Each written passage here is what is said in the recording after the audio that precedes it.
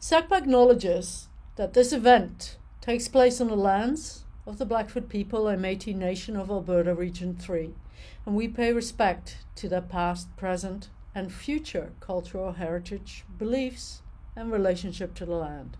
SACPA commits to assist reconciliation efforts by raising awareness of the ways past and present injustices can be reconciled. Good afternoon, everyone. Thank you so much for having me here. It's wonderful to see so many friendly faces in the crowd and a lot of interest here. It is an honor and a privilege to be here before the Lethbridge Senior Citizens Organization and the Southern Alberta Council on Public Affairs. Thank you so much for having me.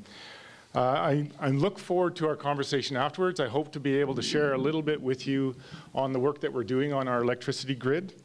And I look forward to actually hearing what some of your thoughts and concerns are once I've been able to share a little bit with you. Seniors and their perspective is a large portion of not just Lethbridge's population, but also our province's population. So we got to make sure that we get this so everybody can hear me at the back. And this is the first time I've been through this particular slide presentation, so I hope I can get everything coordinated well and not blow up the technology while I'm at it. We'll see if we can. All right, so this is basically the agenda of what we're going to go through here. When the Premier appointed me the Minister of Affordability and Utilities, she tasked me with several initiatives. These primarily involve making life more affordable for all Albertans, as well as the necessary work for our government to ensure that Alberta's electricity grid is affordable, reliable, and sustainable for generations to come. Today, I will try to give you an overview of the state of our electricity market and outline how we got to where we are today and what our government has been doing and what we continue to do going forward to provide some corrections and some fixes to our electricity grid and lower those utility costs. And finally, we'll see where we're hoping to get to in the future. So I'm supposed to say here, before we're moving any further, I want to give you a brief overview of the agencies and their roles that are within our utility sector. So first we have the Alberta Electric Systems Operator, or the ISO, and it is an independent, not-for-profit organization that manages and operates our electrical grid. They do the day-to-day operations of making sure our supply and our demand are balanced at every moment of every day. And they're the ones who work with industry and government to make sure that we have that reliable power at our fingertips. Then we have the Alberta Utilities Commission, that is an independent, quasi-judicial agency for the province, and their job is to review and approve or not all the generation and power line projects and make sure that our utilities are delivered in a way that is fair and equitable and in the public's best interest. Then we have the Utilities Consumer Advocate that is here to help you, and they work on behalf of the consumer. They are funded by industry. And their job is to make sure that if you have any questions, that you understand your utilities bill and help you navigate any potential disputes you might have with your energy provider. And they are here for you. We have increased their funding in this year's budget so that they have a greater capacity to help you through those, as there are many questions coming up. And we have many new people moving to Alberta that need that help. We have the Market Surveillance Administrator, and they are responsible for enforcing a fair, open, and competitive market. They make sure that the providers of electricity and natural gas comply with all applicable legislation, standards, and regulations. We have the Balancing Pool, and it was established in 1999 to help manage the transition to a competition in Alberta's electricity industry. If you've ever looked closely at your power bill, you will have seen a balancing pool rate rider charge each month. The balancing pool was established when Alberta was transitioning to an open, deregulated market and has continued to exist to help manage certain assets, revenues, and expenses in order to keep our market functioning, although it is currently being winded down, and we expect their job to be completed within the next year or two. And then, of course, we have the Alberta government. Our job is to work with all of these agencies and make government ministries, and with other government ministries to oversee a reliable and affordable electricity grid within the province of Alberta. We set clear policies for industry, like the recent guidance that we put forward on the Agricultural First initiative, considering future renewable development, and our aim is to ensure that a system for you that is affordable, reliable, and lasts into the future. How we got here. Alberta is unique in Canada that we are the only province in the entire country that has an energy-only market. Simply put, the energy-only market is a producer, in an energy-only market, a producer of electricity is only paid when they produce and sell electricity to the consumers. As a consumer, you pay for the electricity you use, and that's how it gets to your home. This structure has a good track record for providing Albertans with a reliable supply of electricity, and for the past 25 years has controlled those costs for consumers, and most of that 25 years we have had amongst the lowest costs for electricity in all of Canada. While we continue to move forward with an energy-only market, the way we produce and consume electricity has changed significantly over the last few years. We have seen a transition away from coal power generation to the addition of a significant amount of renewable energy. Today, we are almost completely transitioned off coal and expect to be fully phased out before the end of this year, 6 years ahead of schedule. About half of our energy comes from cogeneration, where large industrial facilities like in our oil sands that require a lot of heat or steam for their activities, they also produce electricity and contribute that to the grid. Another big chunk of our electricity generation comes from natural gas generators and then renewables, which are wind and solar. Roughly 6,000 megawatts of each are part of our grid. That's just a very rough approximation. Our system was designed to be reliant on coal generation, which meant it had a very few number of locations and a very stable transmission system in background. Under the former government, we moved off of coal to renewables, and this phase out had a lot of consequences, that some of which were unforeseen. It has led to a system that has, in those renewable projects, which are very abundant and have hundreds of different sites, we have seen a tremendous increase in our transmission system to be able to accommodate them and bring them on to our system. You may be aware that the transmission cost on your bill can sometimes rival or even exceed the generation cost. That is due in part to the number of sites going from roughly 15 to now numbering close to 200 different sites. And while adding renewables to the energy mix is important to support our goal of carbon neutrality by 2050, its increasing popularity has impacted the sustainability and reliability of our electricity market. The increase in renewables has added some more pressure on the transmission system, which I was just sharing, and caused system reliability changes, resulting in increased system costs borne by customers such as yourself. The world is evolving, and we need the electricity system that meets Alberta's needs to evolve as well, not just for today, but into the future. And we continue to work to that end. So now to why we are here. What is our government doing to make life more affordable?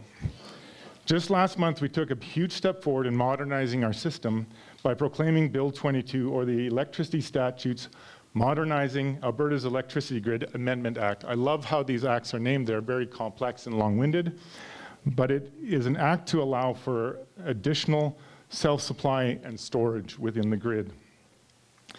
It encourages further technology and further investment in new technologies to make sure that we can allow all of our consumers who would like to generate at the location of their residence or at the location of their business, and then either store or supply the excess to the grid. You may be wondering, how does this help me? And more importantly, how does this affect my power bill? Using energy storage instead of building more and more power lines will help to modernize the system and steer us in the direction of more affordable power.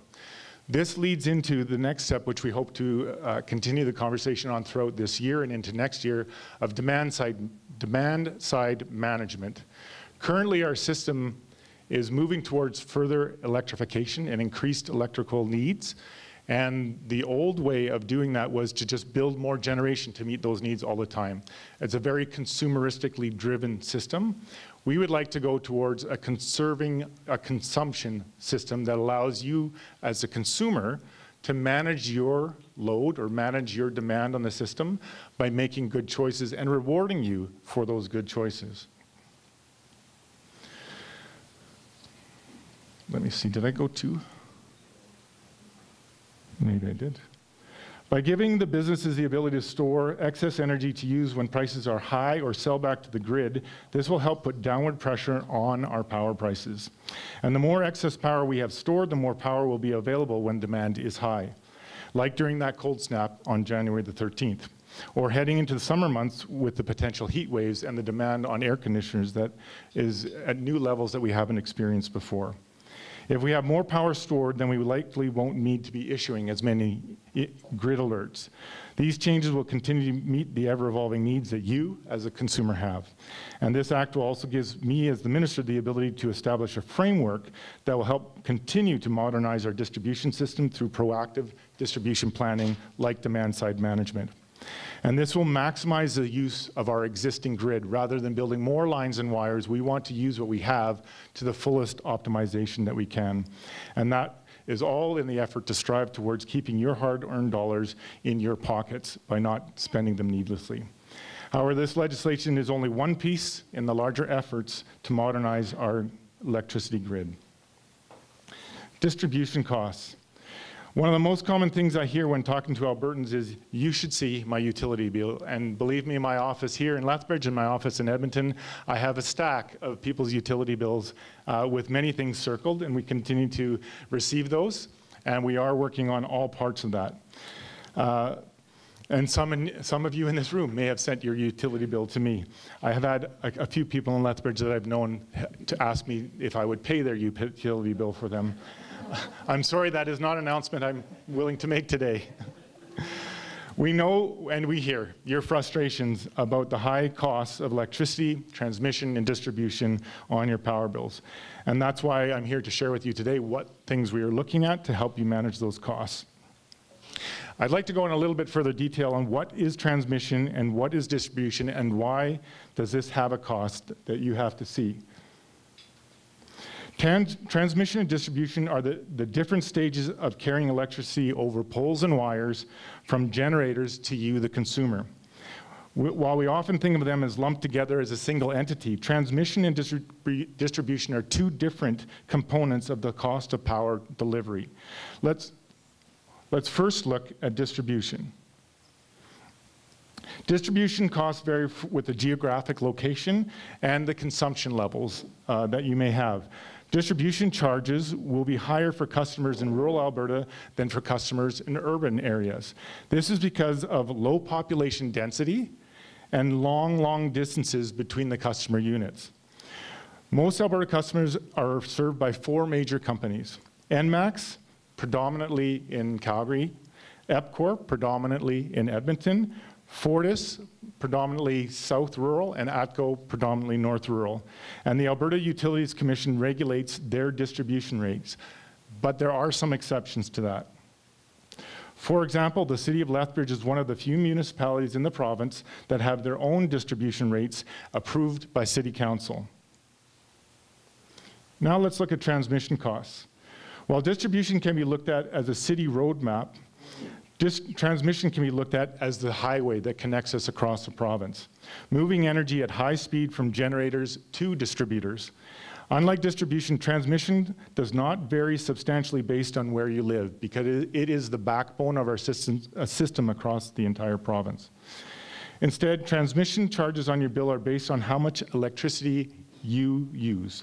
And what can be done to lower these costs, and what we're looking at now, is a better plan for our wire systems, paying closer attention to considering the costs involved in developing and operating these systems, and we are continuing to work on these transmission policies. How the system was set up when we had roughly 15 coal mines, the transmission system didn't change for many years. Many in this room may remember the huge bill that Albertans paid early 2000s on the large build of our transmission system.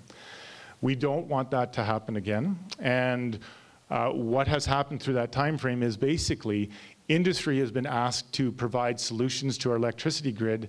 They go to the regulators to ask for approval, and the government has been hands-off. I think that there needs to be more accountability within the system, and I am hopeful to bring forward that accountability to you, the elector, by bringing industry, the regulators, and government back to the table to work together for a better solution for all Albertans. And I'm committed to exploring further how these changes in transmission policy can continue to improve the affordability and reliability of our grid.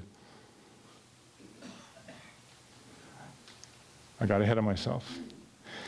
We know that we need to keep the cost of transmission infrastructure down, which in turn will help Albertans save money on their utility bills. And one way of doing this is by maximizing the use of our current infrastructure that we already have.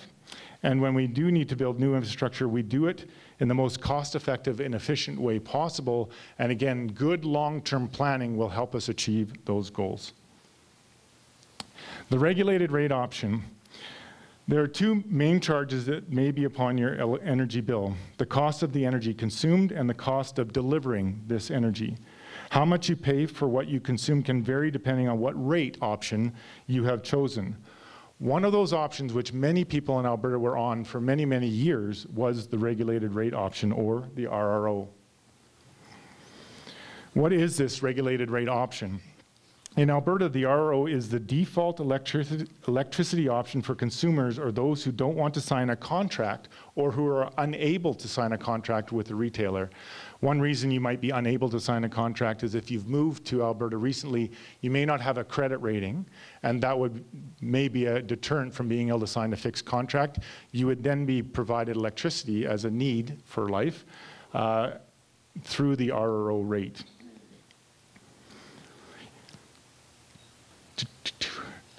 I just said that. Instead of a fixed rate for a certain period, the RRO is a floating rate, like a variable rate mortgage that changes monthly depending on the market price for electricity. Our government is committed to maintain an affordable system and we are looking at how we can make the regulated rate option more suitable and more fully understood by consumers for what they are signed on to. We are examining numerous opportunities to mitigate price spikes and volatility, and most importantly, help Albertans save money. We are looking at multiple options to make sure any Albertan who is currently on the RRO has access to different rate plans that will provide increased predictability and stability for their bill, as well as allow for good competition between retailers providing you those different rates. As always, it is a top priority of our government to listen to the concerns of Albertans, and we continue to work on this file. I'm very hopeful that we'll be able to make some announcements on the RRO within the coming months. Interim measures. The last few years, we have seen a period of continued high and volatile electricity prices. Every hour of every day, power generators must offer all of their generating capacity to Alberta's electricity demand. As previously mentioned, in our energy-only market, generators are only paid for the power that they generate and is consumed on the grid. To drive competition, the lowest price electricity is bought first. Sometimes generators will offer electricity at a very high price with the intent to raise the overall electricity price and cover costs. This is this is what is called economic withholding. And the changes that we have announced and that we'll be making at the beginning of July will support a more effective competition, improve that reliability, and protect consumers from some of this price volatility. To protect Albertans from prolonged spikes in electricity prices, we have implemented two temporary measures. And these are intended to limit the excessive price impacts of economic withholding, while ensuring that generators can still make a reasonable rate of return. Improved reliability, wrong page. The measures place a reasonable limit on offer prices by controlling economic withholding and ensure that enough power generating units will be available and online to meet power demand within Alberta. I want to reiterate that while economic withholding was allowed in Alberta, the rules that were designed 25 years ago aren't the best fit for today's market or system. The interim solutions we've developed are pieces in a larger long-term effort to modernize our province's electricity grid and build a more effective system. The reason they're interim is they're interim for 3 years, because at the end of that time, we are fully expecting to put forward a new market structure that will address it in a permanent way. I would like to take one step back and share a little bit more about how we got here. When we moved away from coal and their very stable supply of low-cost electricity to the grid to renewable energy. Renewable energy has different characteristics. Obviously, the sun doesn't shine at night and it is not always windy, which means one of their characteristics is intermittency and volatility. Renewables also price into our electricity system typically at $0 per megawatt. So they would, when you bid into the grid, they are all stacked up in the amount of megawatts you generate and the price that you bid, from lowest to highest. And then the ISO comes up with a strike price. That strike price is what everybody is paid, regardless of what you bid. If you bid less, you get paid the strike price. If you bid more, you get paid the strike price. But the order of purchase is from the lowest bid to the highest bid. And what we saw happening as we saw more and more renewables entering the marketplace and bidding in at that $0, we saw more and more blocks of units at zero stack up on the lower cost of the spectrum. Then, when they were not able to submit their electricity to the grid, the thermal generators increased their price to bring up that strike price to make sure that even though they generated for less hours, they were still making the profit they needed. What we saw in the marketplace was an increase in volatility of that pricing from day to day, from moment to moment. So this isn't about fault, this is about characteristics of different types of generators, how they bid into the market. And that volatility resulted in higher prices to consumers, because the retailers who were asked to predict what that price would be over 3 years were finding it increasingly difficult to find that price. And to protect themselves, they kept increasing that till we saw that peak out last August at 31.8 cents a kilowatt hour. That is why we're working on stability and reliability within our market, so that we can reduce that volatility of pricing within our market structure. So we talked about economic withholding, we talked about the changes and the interim solution. Long-term measures.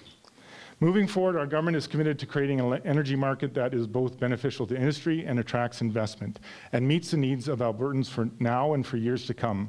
As part of my mandate, I'm working with our agencies on solutions to protect consumers from spikes in electricity prices and lower the cost of utilities across the board. I have asked them to engage with industry stakeholders in designing a long-term market structure for the wholesale electricity market. And the Alberta Electric System Operator and the Market Surveillance Administrator are working together on what they've called the restructured energy market. Alberta remains committed to a competitive market framework that provides choice and lowers the costs of serving our energy markets over the long term. While the planning and design of market reforms gets underway, the expected benefits for long-term reforms include lower costs, reduced market price volatility, and the improved affordability to all consumers. We also want to improve reliability. We have a very high expectation here in Alberta and across Canada that when you come home and turn on your light switch, the lights actually go on. And we have amongst the lowest number of days per year across all of Canada where that doesn't happen. Roughly, in average terms, in a year, Albertans would expect to have power outages of 3 or 4 days out of 365. Some of our Atlantic partners, with their unique characteristics, Newfoundland is called the Rock because it is a very rocky place. Most of their lines and wires are above ground. They can't bury them. And with their storms, Newfoundlanders can often expect 30 to 40 days a year without power. Improved efficiency with stronger incentives for industry to invest in new energy sources that supply electricity when and where it is most valuable and needed by Albertans. And of course, improved certainty for investors for the ability to make reasonable but not excessive returns.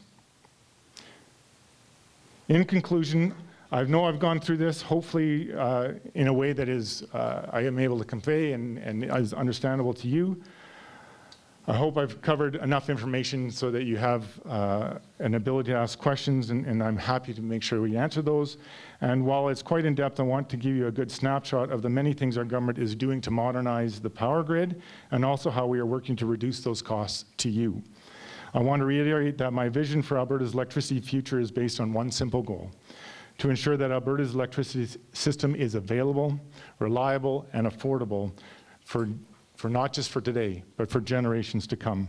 To wrap up, I'll say just how incredibly grateful I am to be in this role and for the opportunity to help ensure that Alberta continues to be the best and most affordable place to live, work, start a family, or have a business. And I thank you again for allowing me to be here today, and I look forward to answering your questions to the best of my ability. Thank you very much.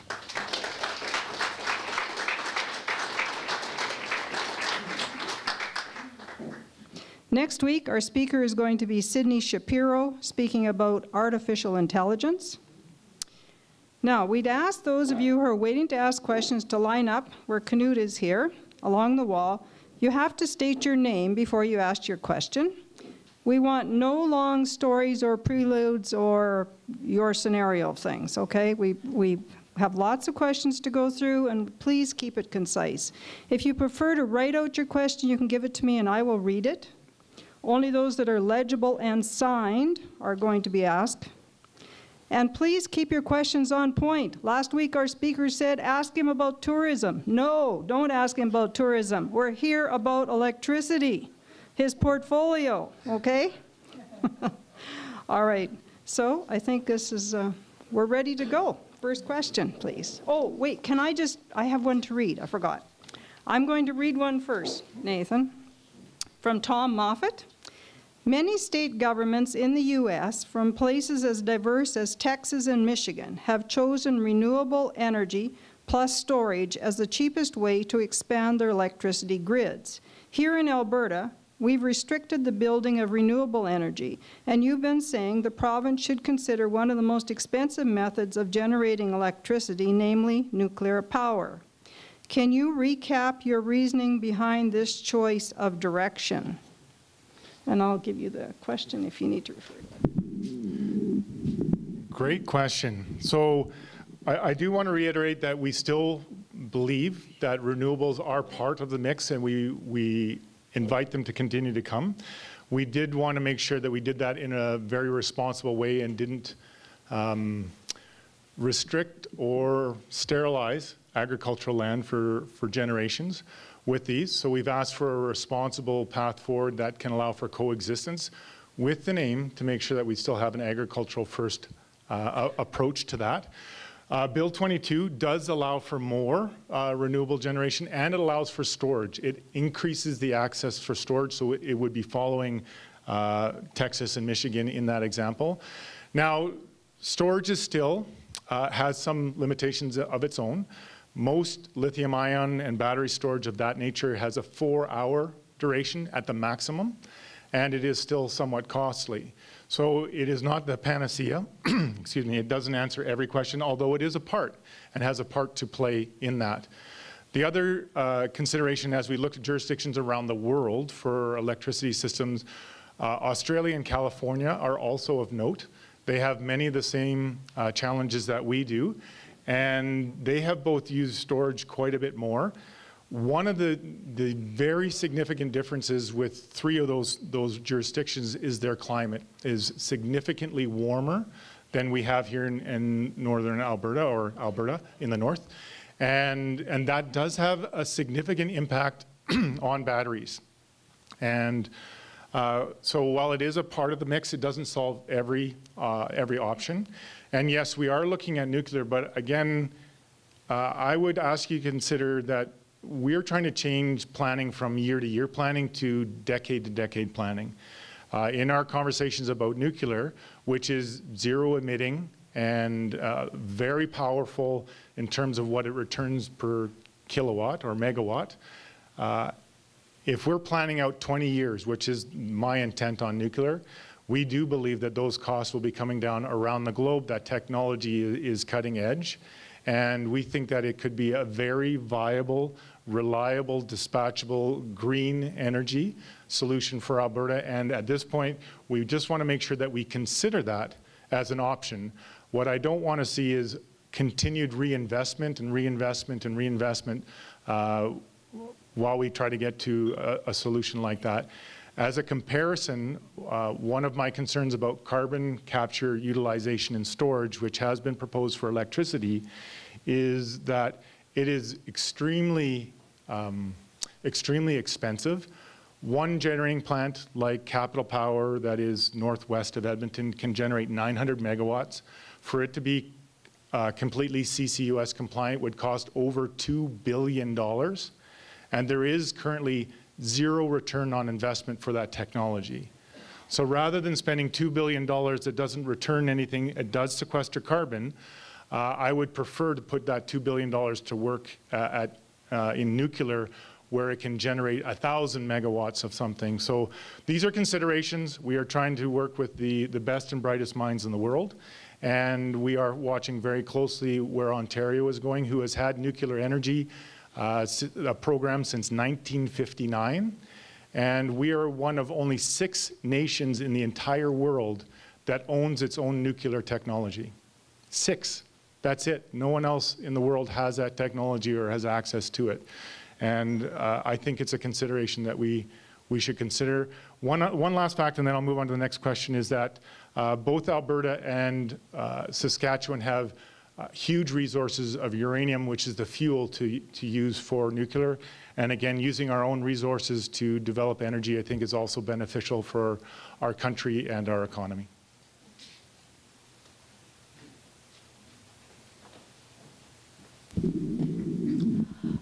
Maureen Hawkins.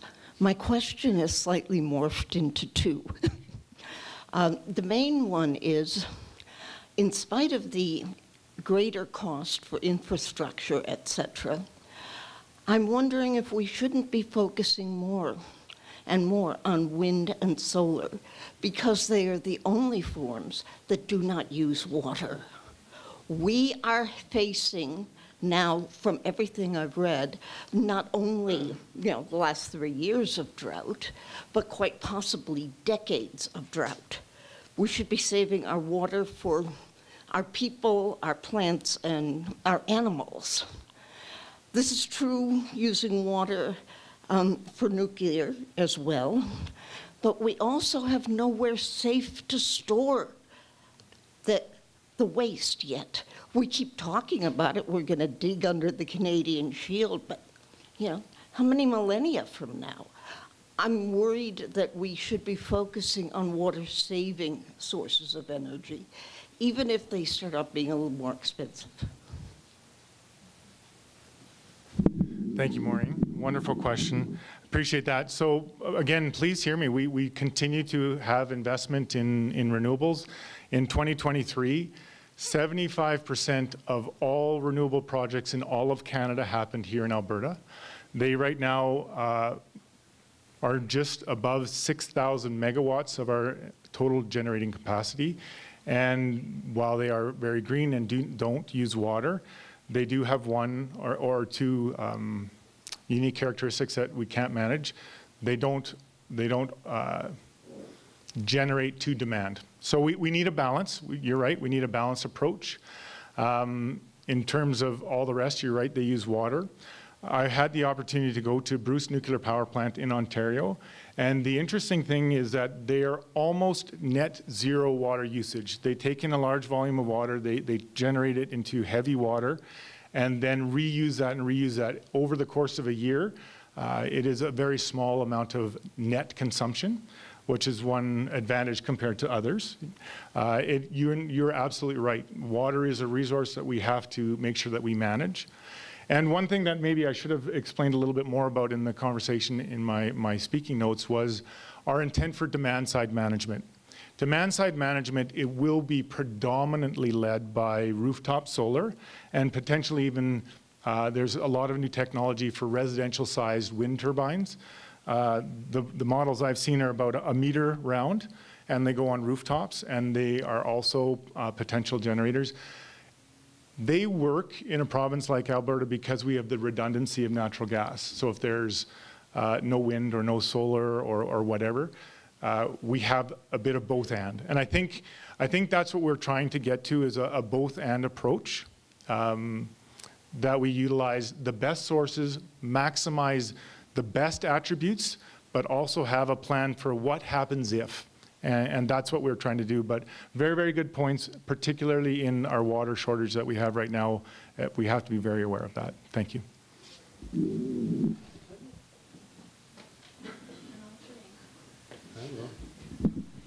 Hi, I'm Shane Porter.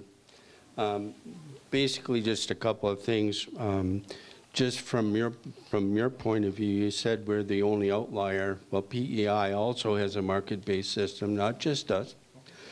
Okay, and I want to know why the rest of the provinces don't have the same system, and they have a provincial agency that oversees them.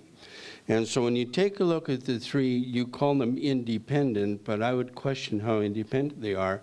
Why do you think that system is better, especially when some of them, the funding comes directly from those people that actually are involved in transmission? And so you know that, I know that. So the question is, why do you believe that is a better system when everyone else, and it doesn't matter whether they use coal or use any other form or have hydro, why do we think we're better than them? Good question. Thank you for that. It was a decision made 25 years ago that, and I think one that I've heard as I've done all my consultations, Alberta is very proud to have an open and competitive market.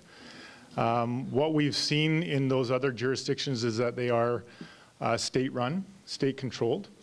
And again, for the bulk of that 25 years, Alberta enjoyed some of the lowest electricity prices of any province for a long period of time. It's only recently that we have not seen that. So when I've consulted largely with industry and talked with them, there is a very strong desire to keep the energy-only market and make sure that we have that. The alternative, most of those state-run markets are a capacity market where you pay for energy whether you use it or not. And that can often lead to very expensive insurance for having that electricity, whether you use it or not. You're spending a lot of money on that. The other thing is, in all of those jurisdictions, BC, Manitoba, Quebec, and Ontario, they do not develop renewables at anywhere near the rate that we do. They don't. They have benefits of other things. BC, Manitoba, and Quebec in particular have hydro assets that we do not have. We have the option for some hydro storage, which we are very keen to pursue because they are non-emitting and they generate a very good inertia type of electricity. And I believe that with the structures and the work that we are doing, if we can return to the lowest price of electricity transmission and distribution to Albertans, as well as have that reliability, then I think the energy-only market can continue to serve them. If that doesn't manage to do that, then I think we need to have a conversation about going to a capacity or a state-run market. But at this point, all the conversations I've had largely broadly, including with CanREA, which is the Canadian Renewable Energy Association, they would like us to keep the energy-only market as we have here in Alberta.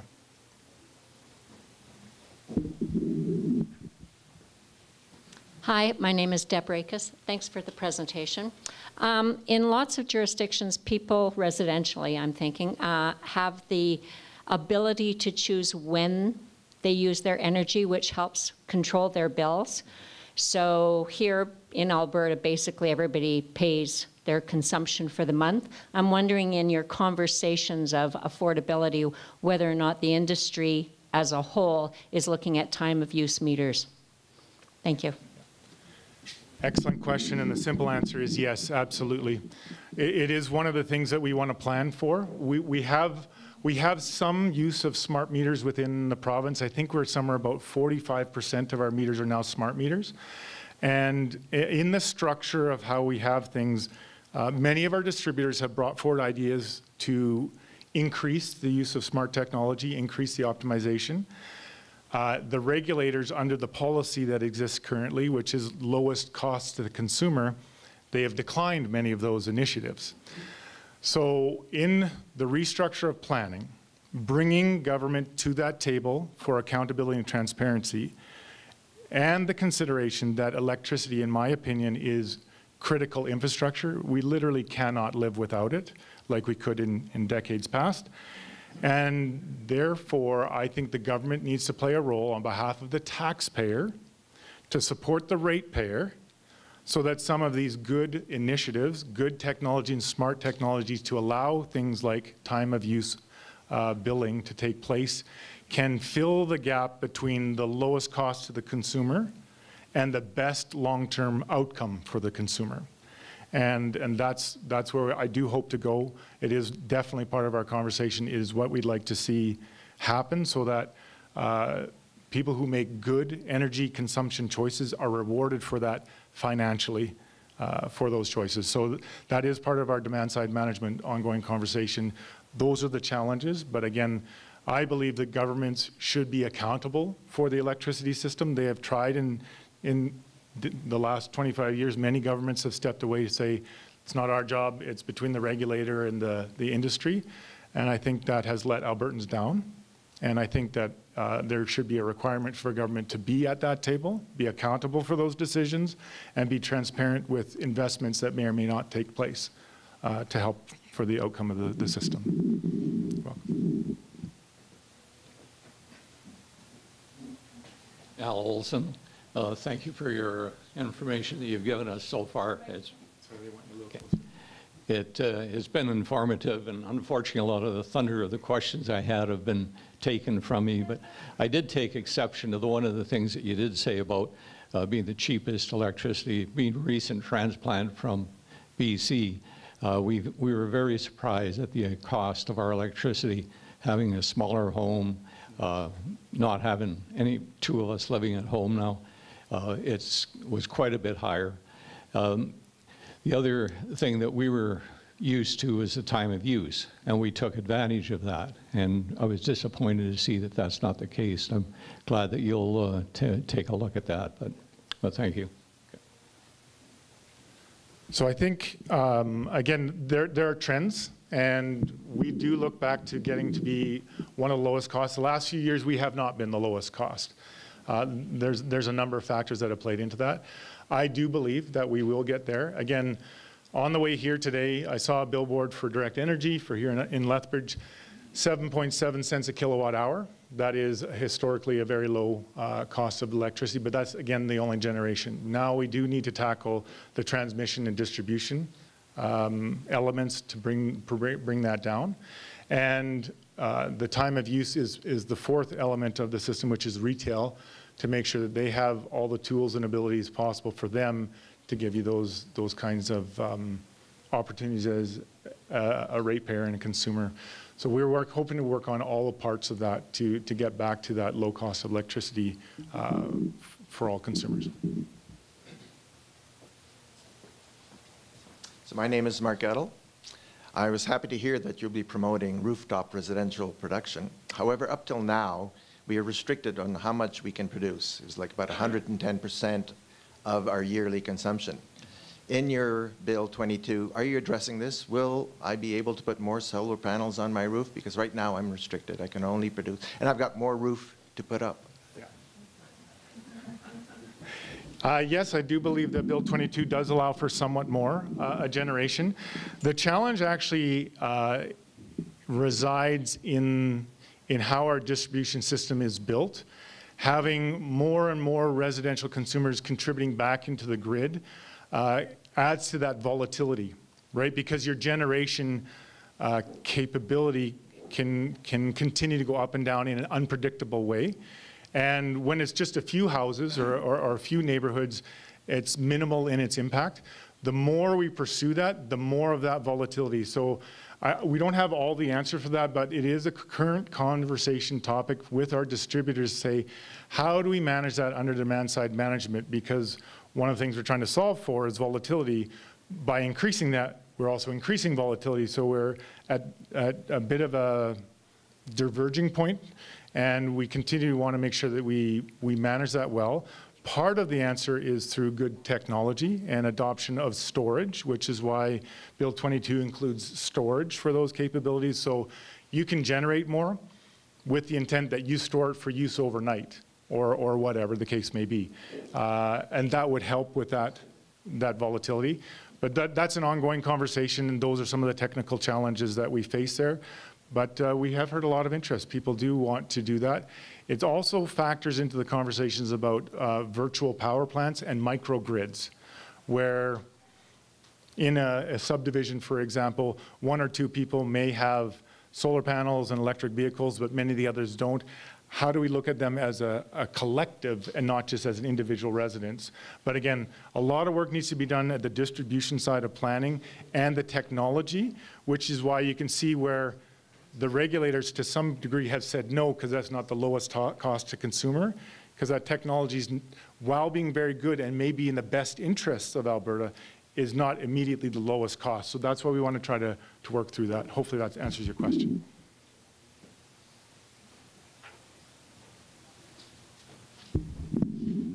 Nathan, you didn't answer my question about the regulators and basically are they independent or not?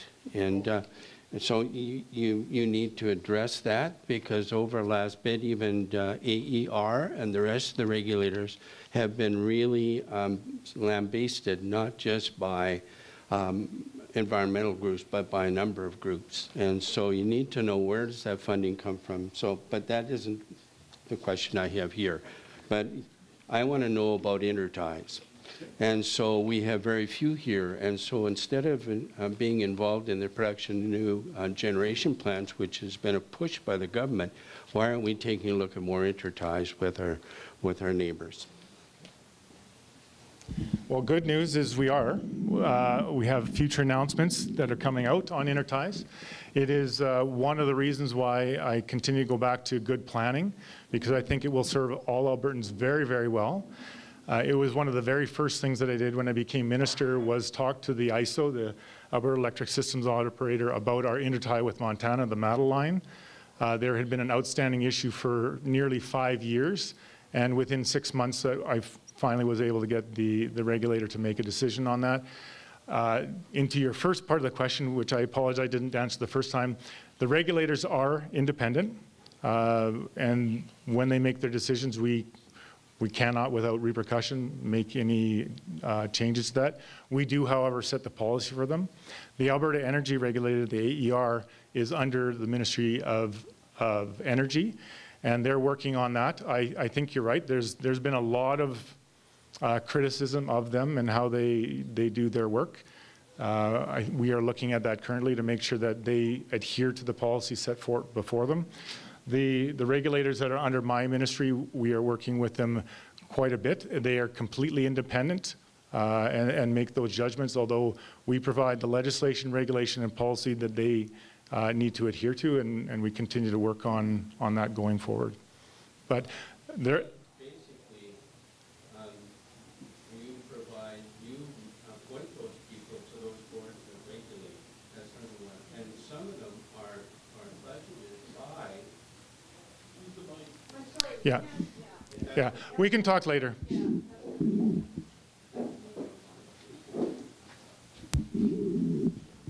Thank you for your presentation, Nathan. And I have a question about where water management intersects with hydroelectric generation.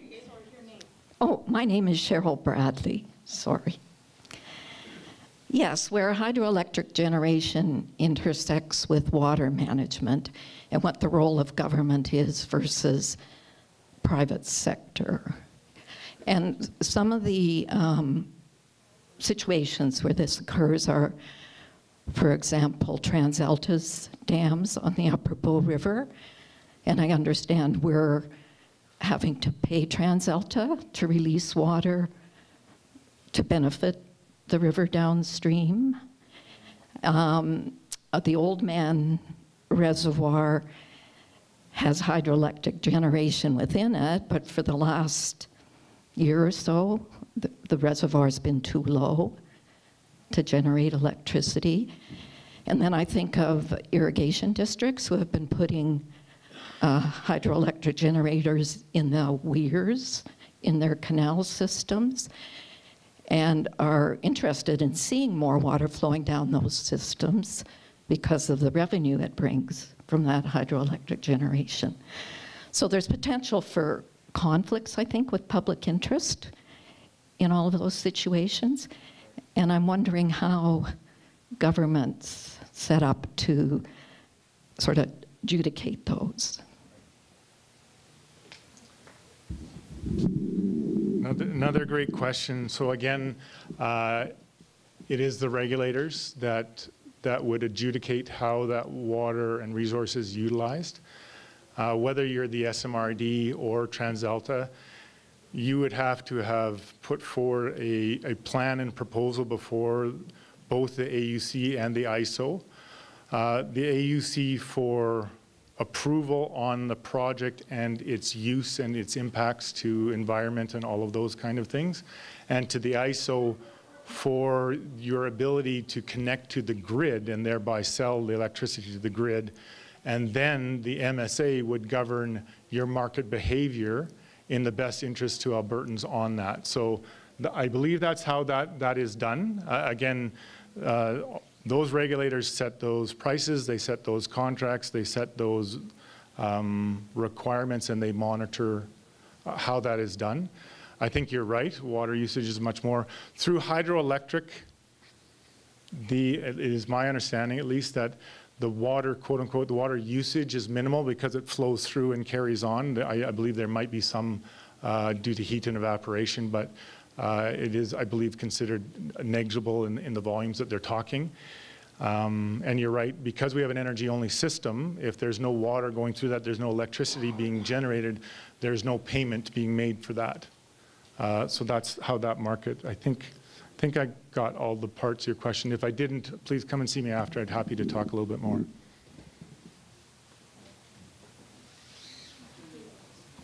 Not quite as tall as you. Hi, Nathan. My name is Henning Mundel. I'm supposed to talk into the mic, so I'll face this way. Sorry. Two things. One thing, perhaps sort of a cautionary note. One of the local, you talked about the residential windmills, and one of the local providers of solar panels, they actually were considering residential windmills beforehand. They tried all kinds of different designs, and while they found that some of the models, they can withstand our strong winds, what though mechanically the problem was are gusts. So we may have 100 km/h wind, but 150 km gusts. Okay, so that was a big problem. So cautionary note. The other thing is in the interest of transparency, and it would be nice as a consumer to know how within our province, within this jurisdiction, what sources provide what level of electricity. I get a daily online thing from Germany. For example, yesterday, 55% of the electricity was generated by wind in Germany. Sometimes it's coal up top, because as of 2022, they have no more nuclear. And so coal has gone back up many times. But it would be very interesting for us as consumers to educate ourselves more where our electricity is coming from. Great comments. So in terms of the residential wind, we try and believe as a general rule, if I can use that language carefully, that we want to be technology agnostic and allow for that. And while residential wind may not be able to handle the gusts today, we can't predict what might be available 5 years from now. So I don't want to inadvertently block that potential in the future by not having considered it today. And that's why we will go there. If you go to the ISO website, I believe they do have in real time, every day, every minute of every day, you can see where the generation comes from within Alberta. So we do have that technology as well. My ministry is also working on an affordability dashboard, which shows you different different trends of different markets within Alberta and how that relates to affordability, whether it's inflation or taxation or all kinds of different measures. So maybe we'll go back to our office, we'll find the specific websites and links and provide them to SACPA to distribute to their members.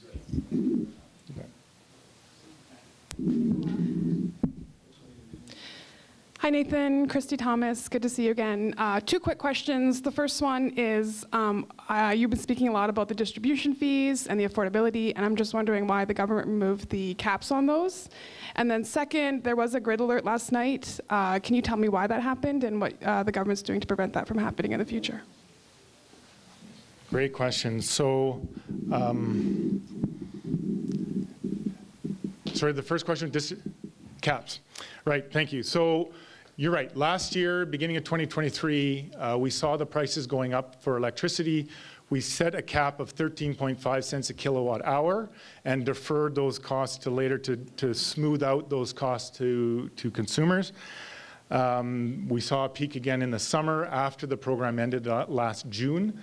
And we saw prices go up somewhat this fall. Actually, they from that peak in August, they have been coming down every single month and predicted to continue to come down. So even if we had had that cap in place, it would not have done anything because the price of electricity was under that 13.5 cent kilowatt hour cap rate for, I believe, March, for February, March, and now April. And what we chose to do instead of doing a large, expensive cap and deferral system, which was very expensive to Albertans as taxpayers. We had to fund that somehow. With the prices coming down and predicted to come down and stay down for at least 3 years, we thought we would proceed to structurally correcting the issues that was causing this volatility in the first place. When we first put that system in place in 2023, my question of what happens when in the summer of 2023, we start to see the prices go up from increased usage in the summer. And the answer was, well, typically that doesn't happen and we'll cross that bridge when we come to it. Lo and behold, we saw some of those highest prices ever. And we would continue to be that. So we continued to chase the tail with programs, or we can try to get ahead of it and fix the structural challenges within our market system to make sure that we have that continued stable, reliable price and better planning. So that was a choice that we had to make, and because the prices were coming down and predicted to stay down, we thought it was better for the long-term result for Albertans to fix the market structure. Oh, sorry, the grid alert. Yes, sir. So the grid alert yesterday, interestingly enough, it was predicted, and we saw for much of the day yesterday a lot of zero-price electricity. It was very, very low. And our ISO, the Alberta Electric System Operator, told our thermal generators to stand down and turn their units off because we were having a lot of generation from sun and wind all day. When we hit about 5 o'clock in the evening, even though it was predicted and known that obviously the sun was going down, the wind buried from the forecast and stopped blowing. And we lost 2,500 megawatts of generation in a matter of minutes. Your best thermal generators cannot turn on that fast. So that's why they sent a grid alert. They utilized the interties, increased the amount that they imported. They were able to resolve that grid alert in about, I think, an hour and a half, 2 hours, something like that. Ironically, the new market structure is to help address that challenge of having to predict it. One of the factors of a day-ahead market, depending on how fully we utilize that, it puts a commitment to the generator to saying how much electricity are they going to provide the following day for the consistency of that day. That speaks to that reliability. It helps the ISO in their job of management, and it also helps mitigate the fact that weather can change. It can change very quickly. And that's part of the reason why we're having these conversations so that we can better manage these kinds of situations which happen. Weather changes and sometimes changes very rapidly.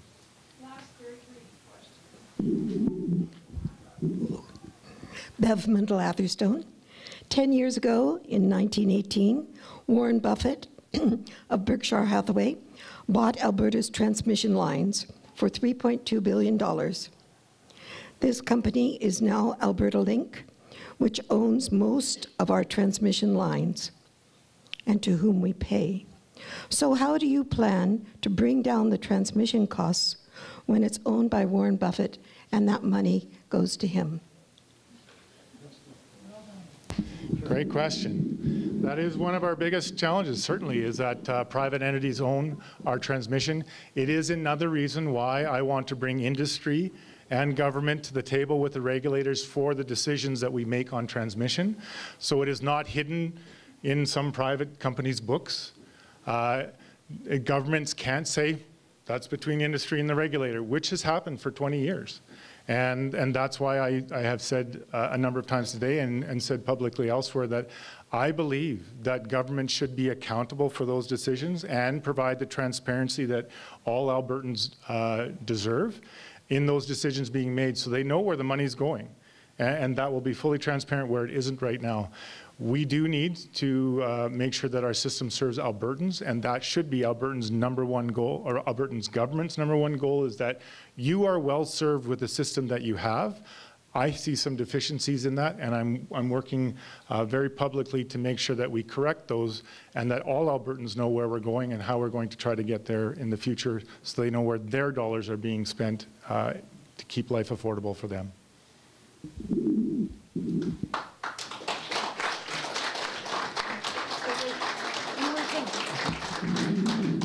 Thank you very much, Minister.